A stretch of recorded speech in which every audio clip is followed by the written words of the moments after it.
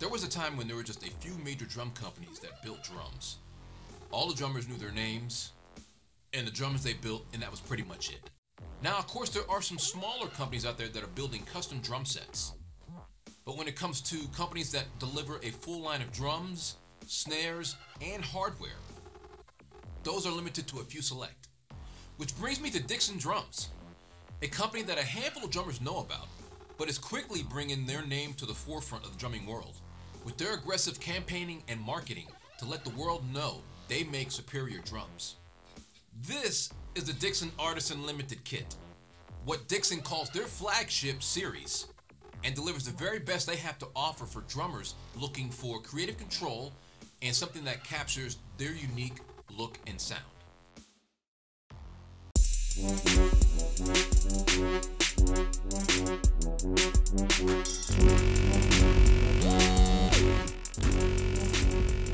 Hello everybody, I'm Brian Christopher Mendes, and welcome to Mendiesel 101, my new web series that deals with gear, lessons, humor, and tips and advice on anything that I've learned in the past 22 years as a professional drummer. Today I'm reviewing the Dixon Artisan Limited Kit that was custom built for me in mahogany shells with a one-of-a-kind white sparkle lacquer. Now, there are a lot of people that aren't familiar with Dixon. Or I should clarify, there are a lot of people that aren't familiar with Dixon's upper line or flagship series of drums. Because most here in America were exposed to the beginner line series of drums. I too was one of those people until I subbed for a Texas country artist where the drummer was a Dixon artist.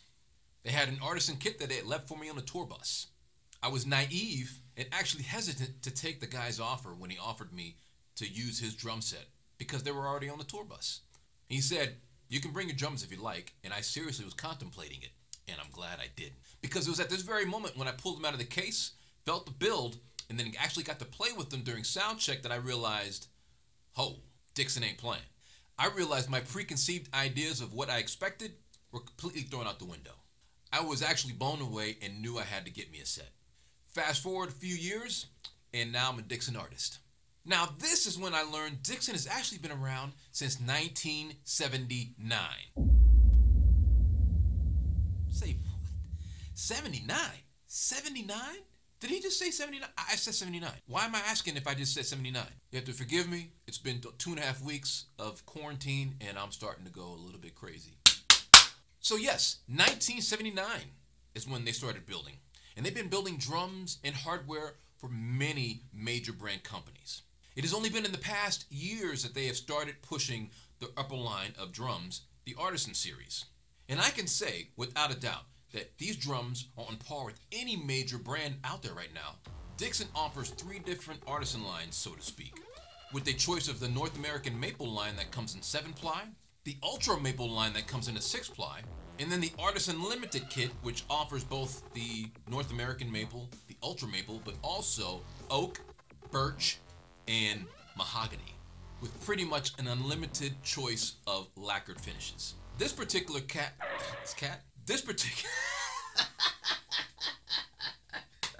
I'm gonna leave that in there, folks. You don't know how much I gotta do when it comes to editing. So let's start that over. This particular kit was built from scratch. I'm Vanna Whiting it right now. Maybe I'll zoom in on the hands.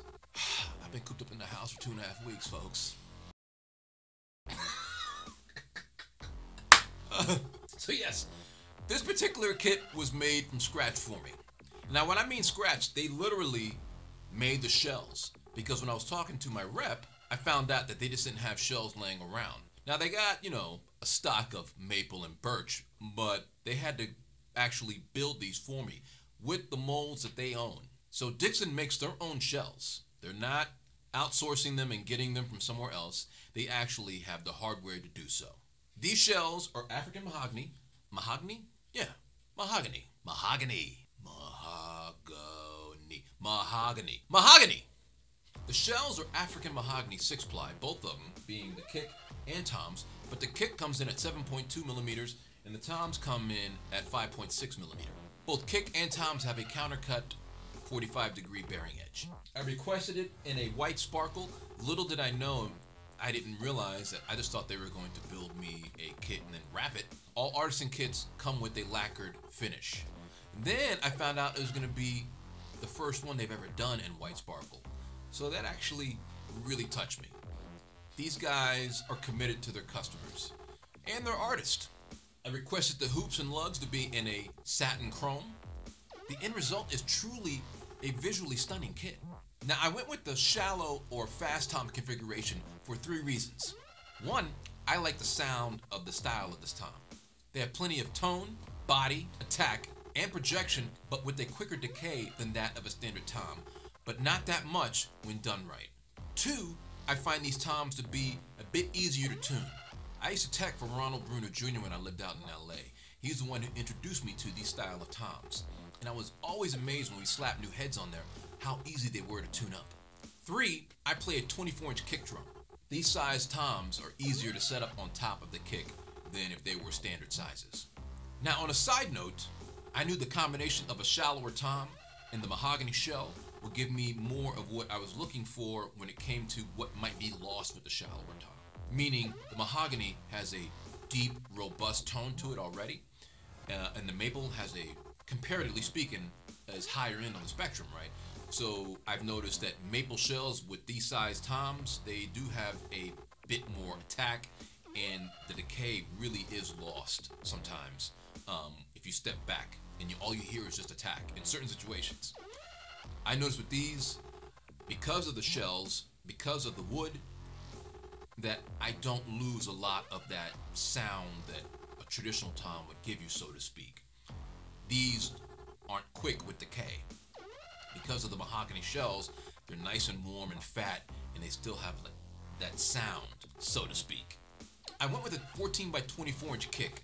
Now, I choose this because I've noticed there's been a huge trend for the last decade and a half of 18-inch long kick drums. For you guys out there that are young, all us older cats know that before the standard size was 14 in depth, and then it became 16, and then the 18 came along. And it looks really cool, and it serves its purposes for a certain sound, but I found that I started going back to a traditional size depth because it just sounds better to me. The music that I'm playing, the way it feels, the way it records, it's just And there is a reason why I'm noticing a lot of companies are starting to go back to 16 and 14-inch depths. Also, it's easier to set up on a smaller stage. Let's be real, guys. A lot of you guys are playing club dates. Ain't nothing wrong with it.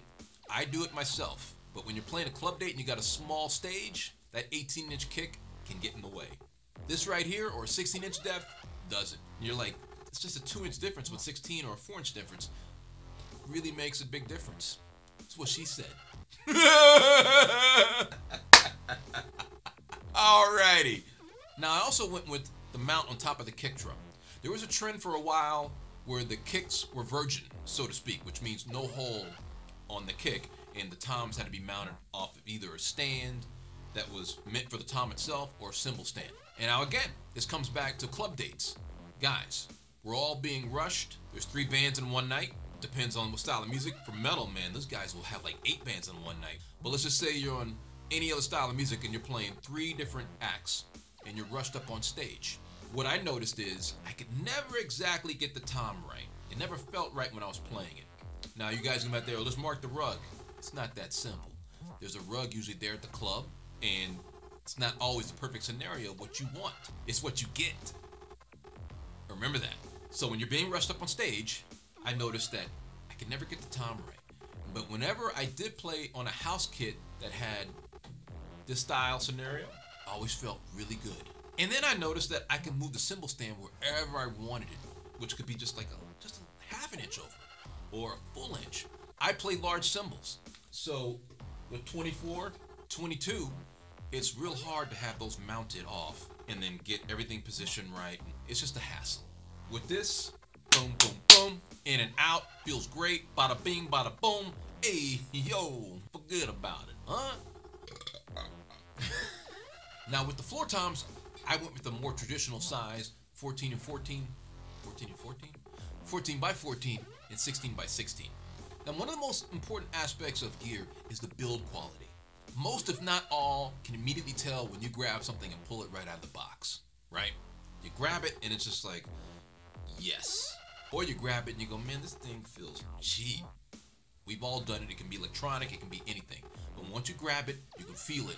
You're like, this has got a nice build to it. Yes, yes, yeah, yeah. So when I pulled these out of the box, I immediately felt the supreme build quality that the Artisan kit has to offer. Dixon does not skimp on the materials when it comes to this kit. Now, one of the things I want to point out, guys, is the floor tom legs on this kit. Sounds kind of weird, right? Now, I've had kits that had skinnier legs that were really light. If I'm playing a very hard-hitting style of music, I would notice that the floor toms would move on me. Now, if I'm playing, singer-songwriter or something quieter, that was never really an issue. But when it came to other things, especially if I got into a bigger situation, 15,000, 5,000 people, 1,500 people, you want to hit harder, stuff starts to move. Not with these. These floor tom legs are tremendous, man. I mean, it's like beef. With the combination of both die-cast hoops and these legs, the floor tom is not going anywhere. And they're not going to bend on you either. I've had floor tom legs bend. You put everything in a trap case, you're shuffling it all around, you're putting it in the back of a van or into the back of a bus or into the back of a trailer. They're getting mushed all around. Depends on what kind of case you're in, but those floor tom legs can bend. With these, no, nada. Yeah, no. I mean, yeah, no, yeah. So after all of this, your question is, hey, Rubberhead, what do the drums sound like? And that's a valid question. And what I'm gonna say to you is, who you calling Rubberhead, sucker?